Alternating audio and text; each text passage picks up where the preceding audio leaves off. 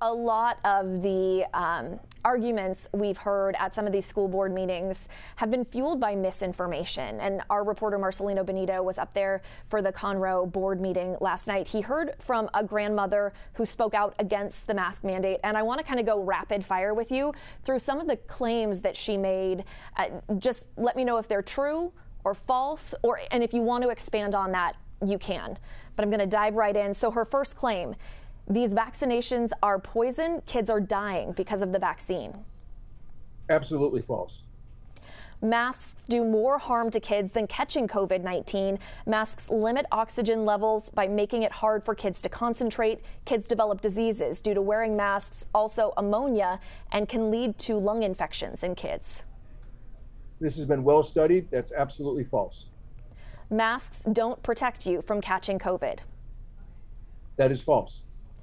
Child hospitalizations are rising because of adverse effects with vaccine, not because they're catching COVID.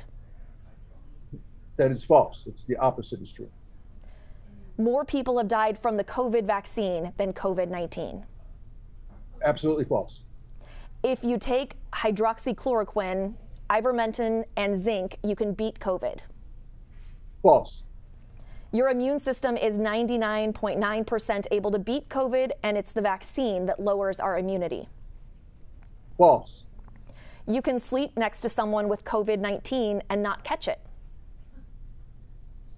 You can, but I wouldn't do it. People have a 99% chance of surviving COVID.